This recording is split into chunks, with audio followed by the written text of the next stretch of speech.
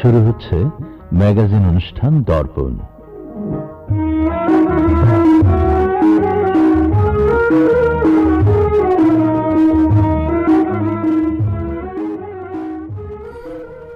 সুপ্রভাত শ্রোতা বন্ধুরা। ফেব্রুয়ারি আমাদের চেতনার মাস, জাগরণের মাস, ভাষার মাস। আগামী পরশু থেকে শুরু হবে স্বাধীনতার মাস। 21শে ফেব্রুয়ারি আমাদের বাঙালির জীবনে একটা উল্লেখযোগ্য দিন। দিনটি আমাদের জন্য একদিকে যেমন উদ্দীপনার তেমনি উজ্জীবনেরও। মহান 21শে আমাদের চেতনা ও মননের বাতিঘর। 21শে ফেব্রুয়ারি আমাদের করেছে মহিমান্বিত এবং গৌরবান্বিত।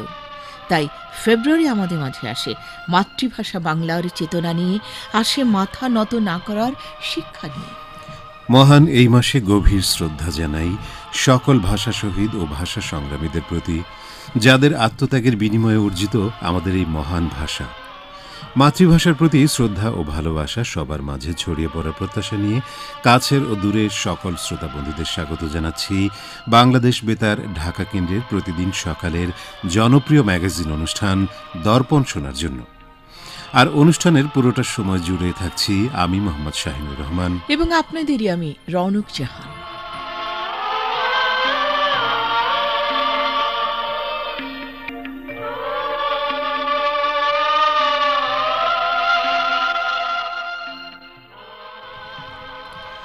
বাঙালি জাতীয় জীবনে সবচেয়ে বড় গৌরবময় অর্জন নিঃসন্দেহে স্বাধীন বাংলাদেশ।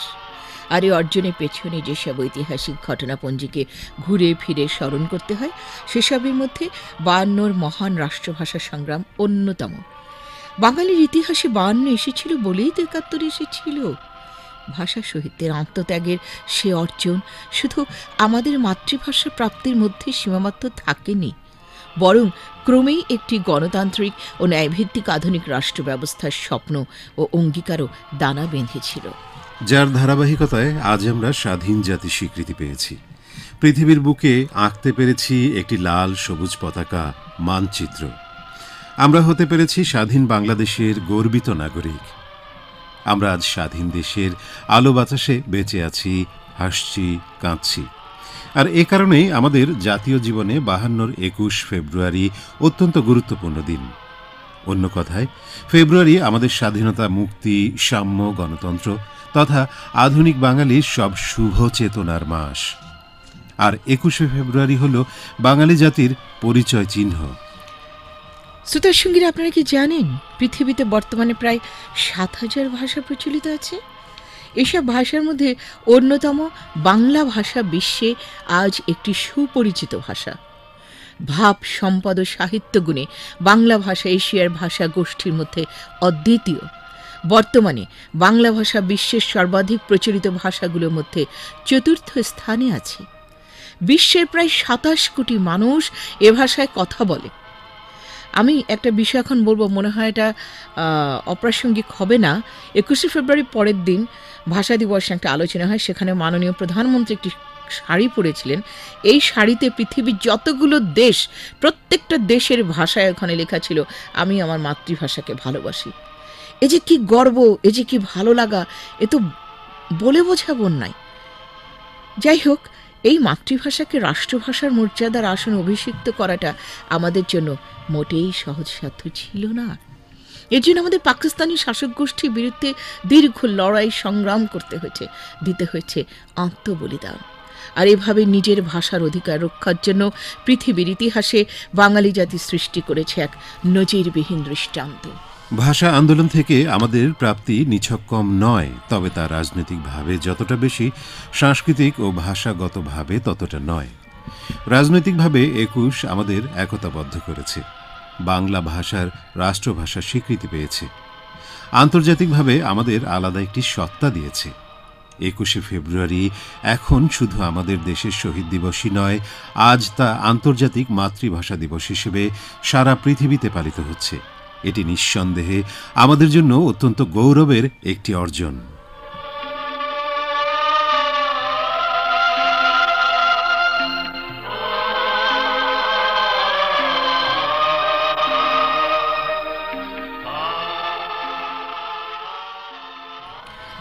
আসুন শুরুতেই চোখ বুলিয়ে নেওয়া যাক সোমবারের দর্পণ সূচির পাতায়। ইতিহাসে আজকের এই দিনে ঘটে যাওয়া ঐতিহাসিক ঘটনার তথ্য সংকলন নিয়ে আমাদের প্রতিদিনের আয়োজন। এই দিনের পর আরও রয়েছে বঙ্গবন্ধু রাজনৈতিক জীবনের স্মৃতি, বিশেষ ঘটনা নিয়ে অংশ বিশেষ পাঠ, অসমাপ্ত আত্মজীবনী, বাংলাদেশের জনপ্রিয় চলচ্চিত্র নিয়ে সংকলন রূপালী সংস্কৃতি, এবং সেই সাথে আরও থাকছে বাংলা সাহিত্যের ক্রমবিকাশ ও গল্প, উপন্যাস, কাব্যনাটকের গবেষণাধর্মী নিবন্ধ, সাহিত্য সমাচার, দরিদ্র ও অসচ্ছল পরিবার থেকে আসা সফল ব্যক্তিবর্গের সাফল্যের ইতিকথা, সংগ্রামের প্রতিচ্ছবি, এবং সবশেষে আজকের কবিতা পর্বে শুনব একটি কবিতা আবৃত্তি। বন্ধুরা, জানিয়ে দিলাম পুরো অনুষ্ঠান সূচি। এখন আপনাদেরকে নিয়ে যাচ্ছি মূল পরিবেশনায়।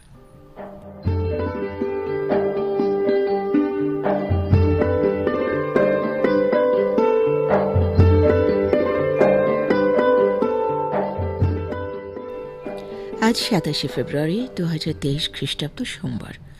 গ্রেগরিয়ান বর্ষপঞ্জি অনুসারে বছরে 58তম দিন। চলুন জেনে নেই আজকে তিনি ঘটে যে ইতিহাস থেকে কিছু স্মরণীয় ঘটনা ও কিংবদন্তি তুল্য ব্যক্তিবর্গের জন্ম মৃত্যু সংকলন নিয়ে আমাদের নিয়মিত আয়োজন এই দিনে। তো শ্রোতা বন্ধুরা, আসুন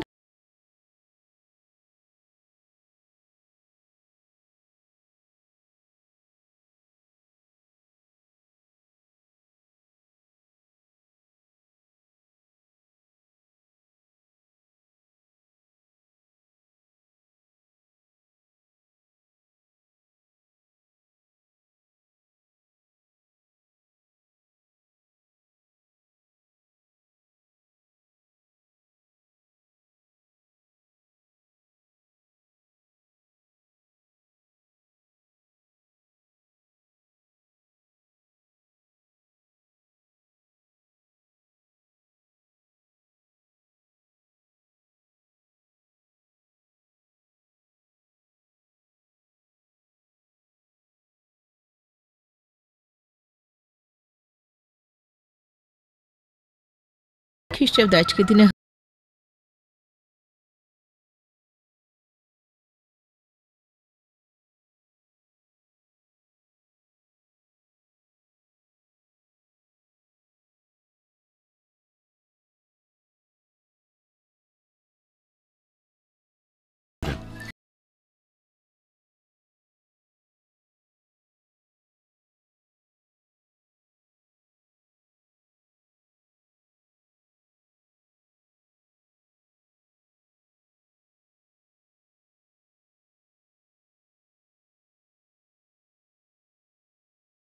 ইতিহাস যতদিন থাকবে, বাঙালির অস্তিত্ব যতদিন থাকবে, বাঙালির জাতীয় পরিচয় যতদিন থাকবে, এবং মানবজাতির সভ্যতার সংগ্রামের ইতিহাস যতদিন পর্যন্ত লিখিত হবে, বাঙালির শ্রেষ্ঠ সন্তান বঙ্গবন্ধু শেখ মুজিবুর রহমানের নাম অবশ্যই সগৌরবে উচ্চারিত হতেই হবে। বাঙালির হাজার বছরের স্বপ্ন ও আকাঙ্ক্ষা বাংলাদেশের স্বাধীনতাকে তিনি বাস্তবায়িত করে গেছেন। বাঙালির শতাব্দীর পর শতাব্দীব্যাপী যে ইতিহাস এগিয়ে যাবে, অবশ্যই বঙ্গবন্ধু শেখ মুজিবুর রহমানের জীবন ও সাহসিকতাপূর্ণ সংগ্রামী আদর্শ অনাগত বাঙালিকে উজ্জীবিত করবে। বন্ধুরা, এখন আমরা শুনব বঙ্গবন্ধুর রাজনৈতিক জীবনের স্মৃতি, বিশেষ ঘটনা নিয়ে অংশবিশেষ পাঠ, অসমাপ্ত আত্মজীবনী গ্রন্থ থেকে। উচ্চারণে ভাস্বর বন্দ্যোপাধ্যায়।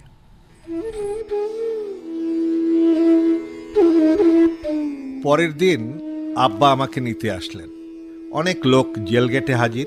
আমাকে স্ট্রেচারে করে জেল গেটে নিয়ে যাওয়া হলো এবং গেটের বাইরে রেখে দিল।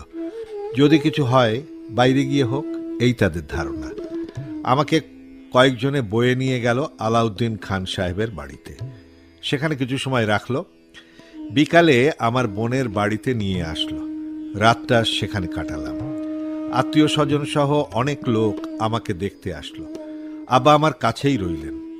পরের দিন সকালে আমার এক বন্ধু ট্যাক্সি নিয়ে এলো। সে নিজেই ড্রাইভ করে আমাকে ভাঙায় নিয়ে আসলো। আব্বা একটা বড় নৌকা ভাড়া করলেন। আমার ফুপুর বাড়ি রাস্তার পাশেই। তিনি রাস্তায় চলে এসেছেন আমাকে দেখতে। তাদের বাড়ি নূরপুর গ্রামে। আব্বা বললেন, এখান থেকে নৌকায় বড় বোনের বাড়ি দত্তপাড়া যাবেন। সেখানে আরও একদিন থাকবেন। একটু সুস্থ হলে বড় বোনকে সাথে নিয়ে বাড়িতে যাবেন। আমি অনেকটা সুস্থ বোধ করছি, যদিও খুবই দুর্বল। দত্তপাড়া মাদারীপুর মহকুমায়, সেখান থেকে একদিন এক রাত লাগবে গোপালগঞ্জ পৌঁছতে নৌকায়। সিন্ধিয়া ঘাটে কর্মীরা বসে আছে খবর পেয়ে আমাকে দেখেই তারা স্টিমারে গোপালগঞ্জ রওনা করল। আমি কয়েক ঘন্টা পরে গোপালগঞ্জে পৌঁছে দেখি বিরাট জনতা, সমস্ত নদীর পাড় ভরে গেছে। আমাকে তারা নামাবেই, আব্বা আপত্তি করলেও তারা শুনল না। আমাকে কোলে করে রাস্তায় শোভাযাত্রা বের করলো এবং আবার নৌকায় পৌঁছে দিল। আব্বা আর দেরি না করে আমাকে নিয়ে বাড়িতে রওনা করলেন, কারণ আমার মা, রেনু ও বাড়ির সকলে আমার জন্য ব্যস্ত হয়ে আছে। আমার ভাইও খবর পেয়ে খুলনা থেকে রওনা হয়ে চলে এসেছে।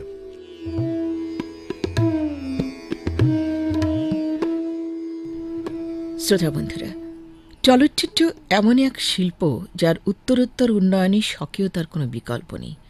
সেই সাথে কথাও অনস্বীকার্য যে দর্শক মনে চলচ্চিত্র এতটাই প্রভাব ফেলে যে দর্শক যে চলমান চিত্র দেখে, সেই চিত্রই তাদের মনোজগতে জীবন্ত হয়ে ওঠে।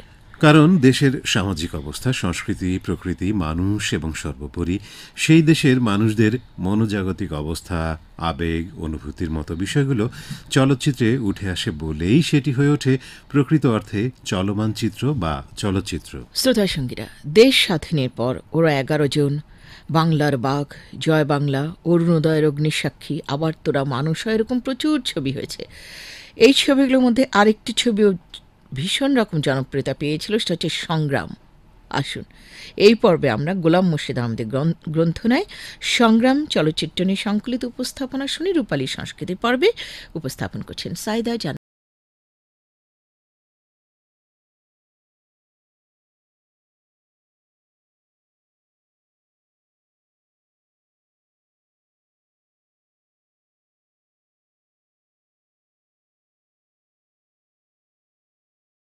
বাংলাদেশের চলচ্চিত্র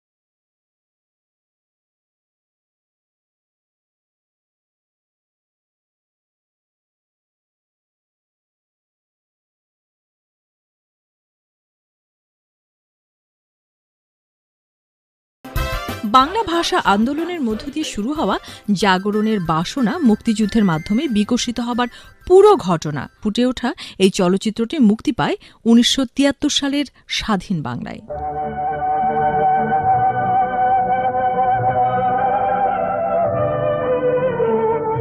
বাংলা বর্ণমালায় ঢাকা শহীদ মিনারের সামনে একদল জনতা প্লাকার্ড হাতে স্লোগান দিচ্ছে অনবরত।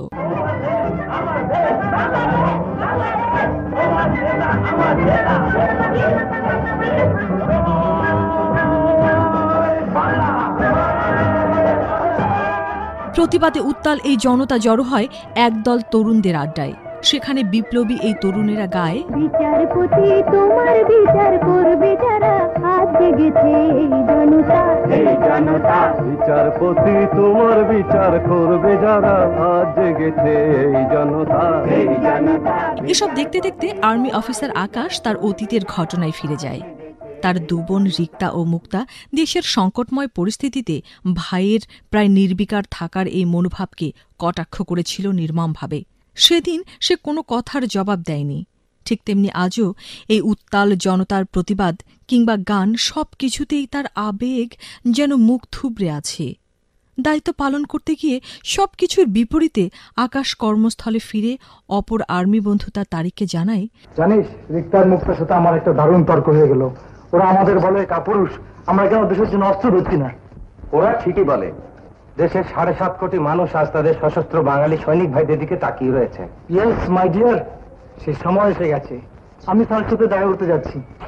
এই নিয়ে তো চিঠি রিক্তা দিয়েছে। আর্মি অফিসার র্যাঙ্ক থেকে শুরু করে সৈনিক র্যাঙ্কেও শুরু হয় স্বাধীন বাংলাদেশের জন্য যুদ্ধ প্রস্তুতি। এক সৈনিক সবাইকে লুকিয়ে বাংলাদেশের পতাকা নিয়ে আসে, তা দেখে সবাই আনন্দে মেতে ওঠে। অন্যদিকে পাকিস্তানি আর্মিরা বাংলাদেশিদের উপর নির্যাতনের জন্য তৈরি হয়ে ঘোষণা দেয়,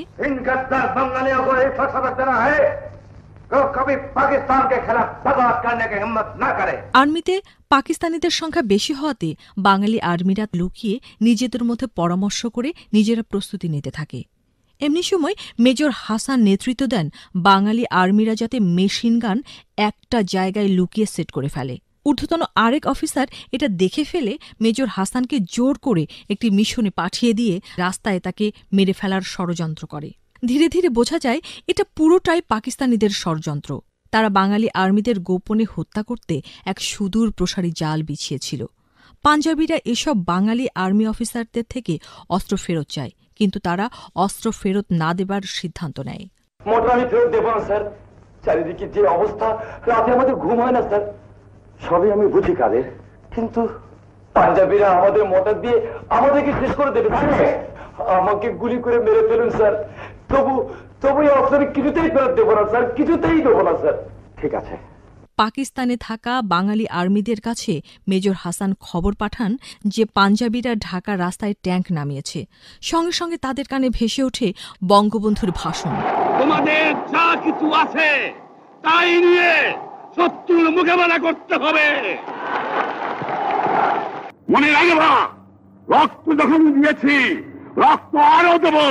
এই দেশের মানুষকে মুক্ত করে ছাড়বো ইনশাআল্লাহ। নিজেদের গোপন করে যুদ্ধ প্রস্তুতি নেবার সময় আকাশ সহ কয়েকজন ধরা পড়ে। পাকিস্তানি সিপাহী এসে যখন তাদের নির্যাতন করে এবং বলে বঙ্গবন্ধু তাদের কবজায় এবং তারা বাংলাদেশের অস্তিত্ব বিলুপ্ত করে দেবে, তখনই তারা পাঞ্জাবি সৈন্যের ওপরে হামলে পড়ে, সেখান থেকে পালিয়ে যায়। আকাশ পালাতে সক্ষম হলেও অন্যজন নির্মমভাবে শহীদ হন। অন্যদিকে রিক্তা স্বাধীন বাংলার পক্ষে কথা বললেও তার মা ইসলামের দোহাই দিয়ে পাকিস্তানের পক্ষেই তর্ক করে। একদল লোক চিরদিনই চেয়েছে পাকিস্তানকে ধ্বংস করতে, মুসলমানদের দাবিয়ে রাখতে। জয় বাংলার ধ্বনির পেছনে এদের মস্ত বড় চাল রয়েছে। তাহলে কি তুমি বলতে চাও দেশের 7.5 কোটি লোক ভুল করছে? মানুষ হুল্লোড়ে মাতে, এটাই মানুষের স্বভাব। চারিদিকে যুদ্ধের ডামাডোল প্রায় শুরু হয়ে গেছে। গ্রামে গ্রামে পাঞ্জাব আর্মিরা রাজাকারদের বদৌলতে খুঁজে নিচ্ছে মুক্তিযোদ্ধাদের। রিক্তা গ্রামে আর্মি দেখে আতঙ্কিত হলেও আকাশের মা সান্ত্বনা দিয়ে বলে মুসলমানদের কোনো ক্ষতি করবে না। কিন্তু ঠিকই তারা রিক্তাকে উঠিয়ে নিয়ে মাকে আহত করে ফেলে আর্মিরা। অন্যদিকে মুক্তা মুক্তিযুদ্ধে অংশগ্রহণ করে। ক্রমে দলে দলে সবাই প্রশিক্ষণ নিয়ে যুদ্ধে অংশ নিতে থাকে, আর তাদের সহযোগিতায় এগিয়ে আসে পুলিশ, ইপিআর ও বাঙালি আর্মিরা। পালিয়ে আসা আকাশও সশস্ত্র যুদ্ধে অংশ নেয়। অবশেষে বহু মানুষের ত্যাগ, জীবন আর সম্ভ্রমের বিনিময়ে স্বাধীন হয় বাংলাদেশ। এক সাগরের রক্তের বিনিময়ে বাংলার স্বাধীনতা আনলে যারা, আমরা তোমাদের ভুলবো না। শ্রোতার সঙ্গীরা, আমরা কিন্তু ভাষা সৈনিকদের কথা অনেক বলি, কিন্তু যেসব মহিলারা তখন আন্দোলনে অংশগ্রহণ করেছিলেন তাদের অনেকের নামই আমরা জানি না, 2-4 জন ছাড়া। এই যে সংগ্রাম ছবিতে একটা গান গেল, বিচারপতি তোমার বিচার করবে যারা, এই গানটা প্রথমে কে গেয়েছিলেন জানেন? রাজশাহীর ভাষাকন্যা জাহানারা বেগম, প্রথম মহিলা রাজশাহী যিনি ভুবন মোহন পার্কে বিচারপতি তোমার বিচার করবে যারা, আজ জেগেছে এই জনতা, এই গানটি গেয়ে ভাষা সৈনিকদের উৎসাহ যুগিয়ে প্রশংসিত হয়েছিলেন। একজন মেয়ে হিসাবে আমি এটা বলতে পেরে ভীষণ গর্বিত। একজন বাঙালি হিসেবে সত্যি আমরা গর্বিত। তাদেরই কিন্তু সেই সংগ্রামের অবদানে আমরা বাংলা ভাষায় কথা বলছি। এই যে দর্পণ অনুষ্ঠান করছি, দর্পণ অনুষ্ঠানে যে ভাষা আমরা ব্যবহার করছি সেটাই কিন্তু বাংলা ভাষা, অবশ্যই আমাদের প্রাণীর ভাষা। আর তাই বিনম্র শ্রদ্ধা কিন্তু সব সময় আমাদের পক্ষ থেকে তাদের প্রতি, তাই না? অবশ্যই। বহু সময় পরিক্রমায় বন্ধুরা, বর্তমানে বাংলা সাহিত্য একটি সমন্বিত ধারায় প্রবাহিত হওয়ার চেষ্টায় লিপ্ত, এটা তো বলবার অপেক্ষা রাখে না। এই দীর্ঘ সময়ে বাংলা সাহিত্য একদিকে যেমন সমৃদ্ধ হয়েছে, তেমনি শক্তিশালী অবস্থানও তৈরি করেছে। আজকের বাংলা সাহিত্য পৃথিবীর বুকে বিশেষভাবে প্রতিষ্ঠিত সাহিত্য হিসেবে বিবেচিত। তবে এই প্রতিষ্ঠার গল্প কিন্তু একদিনে রচিত হয়নি, এবং এর পেছনে বাংলার স্বনামধন্য সাহিত্যিকদের অবদানও অনস্বীকার্য। বন্ধুরা, এখন আপনাদের শোনাব ডক্টর সৌমিত্র শেখরের গ্রন্থনা ও উপস্থাপনায় বাংলা সাহিত্যের ক্রমবিকাশ ও গল্প, উপন্যাস, কাব্যনাটকের গবেষণাধর্মী নিবন্ধ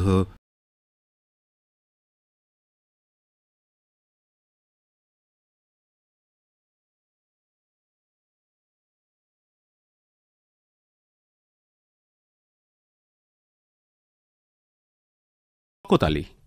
এই নামটি আজকে বাংলাদেশের বাংলা উপন্যাসে খুব করেই পরিচিত। তার কারণ তিনি অনেক উপন্যাস লিখেছেন। পিঙ্গল আকাশ, যাত্রা, প্রদোষে প্রাকৃতজন, দক্ষিণায়নের দিন, কুলায় কালস্রোত, পূর্বরাত্রি পূর্বদিন, যেতে চাই, ওয়ারিশ, বাসর মধুচন্দ্রিমা, উত্তরের ক্ষেপ, হিসেব নিকেশ, দলিল, উপরের ছাপ ইত্যাদি। এছাড়াও কিছু গল্প আছে, তবে গল্পের চাইতে উপন্যাসেই শওকত আলী বেশিভাবে আমাদের সামনে উপস্থাপিত, দক্ষতার ছাপও এখানে অনেক বেশি। কথা বলি প্রদোষে প্রাকৃতজন নিয়ে। প্রদোষে প্রাকৃতজন উপন্যাসটি তিনি লিখেছেন 1884 সালে। শওকত আলীর রচিত এই উপন্যাসটি ভাষা থেকে শুরু করে ঘটনা সবকিছুই বাঙালি, বিশেষ করে বাংলাদেশের বাঙালির পাঠকদেরকে নাড়িয়ে দিয়েছে। লক্ষণ সেনের আমলে যে রাজা এবং রাজত্ব, এই সমস্ত কিছু আমরা দেখছি এই উপন্যাসে কেন্দ্রীভূমিতে আছে। তুর্কি আক্রমণের অব্যবহিত পূর্ব সময়ের পটভূমিতে এর কাহিনী রচিত। অত্যাচারী সামন্ত বর্গের বিরুদ্ধে প্রতিবাদ করে অন্তজ হিন্দু এবং বৌদ্ধের দল একীভূত হয়। এই উপন্যাসের সময় ধরা হয়েছে রাজা লক্ষণ সেনের রাজত্বকাল।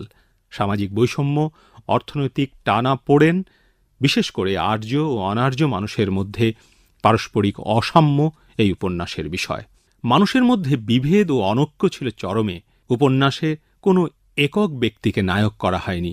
প্রদোষে প্রাকৃতজন, সেখানে দেখছি যে প্রাকৃতজন অর্থাৎ বাংলার গণমানুষ সমষ্টিগতভাবে এই উপন্যাসের নায়ক হিসেবে আত্মপ্রকাশ করেছে। উপন্যাসটির ভাষা এর প্রধান সম্পদ। কেন বলছি? যে ভাষা তিনি এই উপন্যাসে দিয়েছেন, পাঠ করলে মনে হয় সেই 1200 খ্রিস্টাব্দের ভাষা আমরা পাঠ করছি।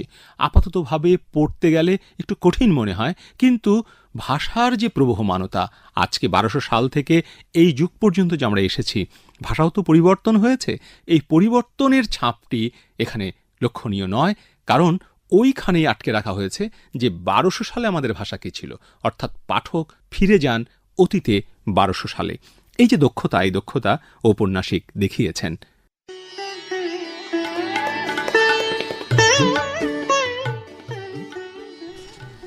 শ্রোতাসঙ্গীরা, আমাদের এখনকার পরিবেশনা সজীব দত্তের গ্রন্থের উপস্থাপনায় দরিদ্র অসচ্ছল পরিবার থেকে আসা সফল ব্যক্তিবর্গের সাফল্যের ইতিকথা, সংগ্রামের প্রতিচ্ছবি।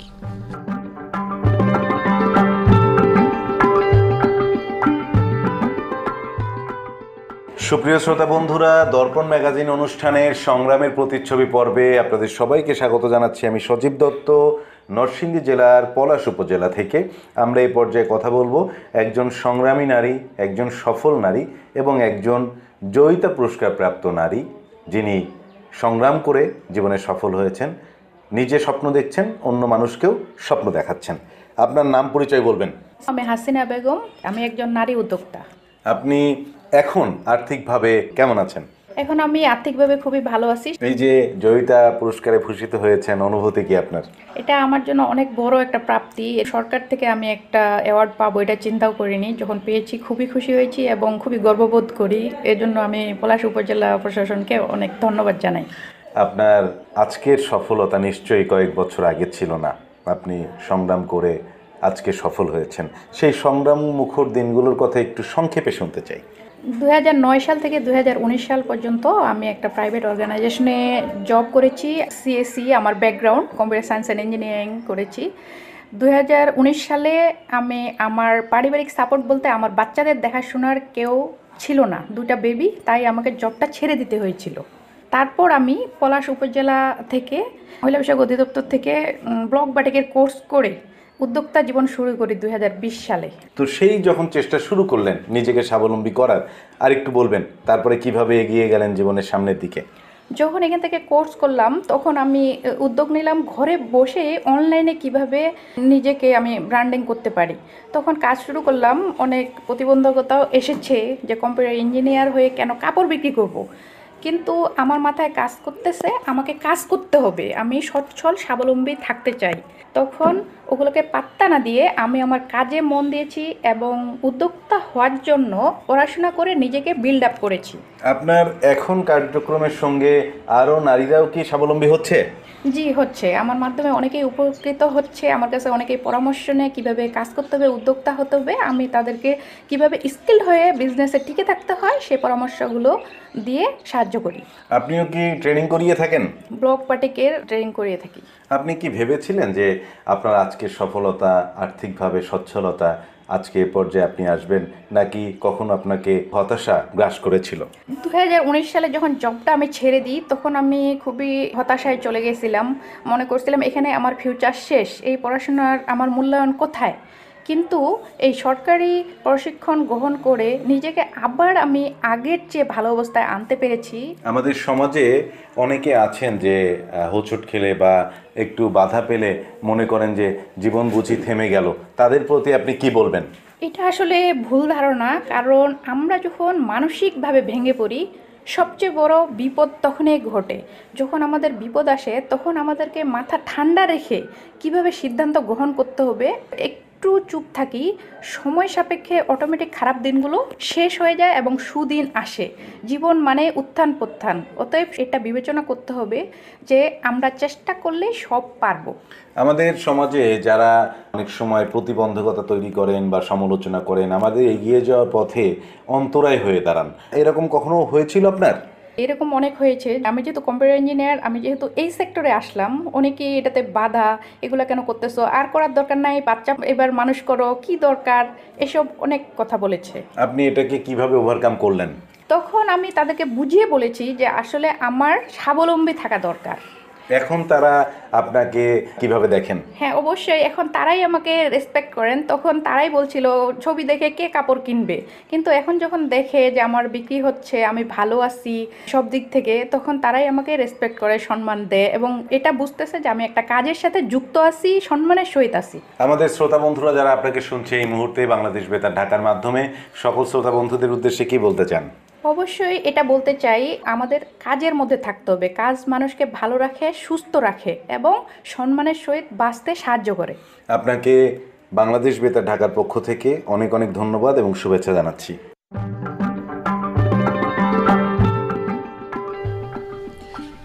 প্রিয় শ্রোতা, এবারে আমন্ত্রণ জানাবো কবিতা আবৃত্তি পর্বে। শুনব কবি শামসুল হকের কবিতা আমার পরিচয়ের আবৃত্তি। আবৃত্তি করছেন শিমুল মোস্তফা। আমি জন্মেছি বাংলায়, আমি বাংলায় কথা বলি, আমি বাংলার আলপথ দিয়ে হাজার বছর চলি। চলি পলিমাটি কোমলে আমার চলার চিহ্ন ফেলে, 1300 নদী সুধায় আমাকে কোথা থেকে তুমি এলে। আমি তো এসেছি চর্যাপদের অক্ষরগুলো থেকে, আমি তো এসেছি সওদাগরের ডিঙার বহর থেকে, আমি তো এসেছি কৈবর্তের বিদ্রোহী গ্রাম থেকে, আমি তো এসেছি পালযুগ নামে চিত্রকলার থেকে। এসেছি বাঙালি পাহাড়পুরের বৌদ্ধবিহার থেকে, এসেছি বাঙালি জোর বাংলার মন্দির বেদি থেকে, এসেছি বাঙালি বরেন্দ্রভূমি সোনা মসজিদ থেকে, এসেছি বাঙালি আউল বাউল মাটির দেউল থেকে। আমি তো এসেছি সার্বভৌম 12 ভূঁইয়ার থেকে, আমি তো এসেছি কমলার দিঘি মহুয়ার পালা থেকে, আমি তো এসেছি তিতুমির আর হাজী শরীয়ত থেকে, আমি তো এসেছি গীতাঞ্জলি ও অগ্নিবীণার থেকে। এসেছি বাঙালি ক্ষুদিরাম আর সূর্য সেনের থেকে। অনিন্দ সুন্দর একটি কবিতা শুনছিলাম আমরা।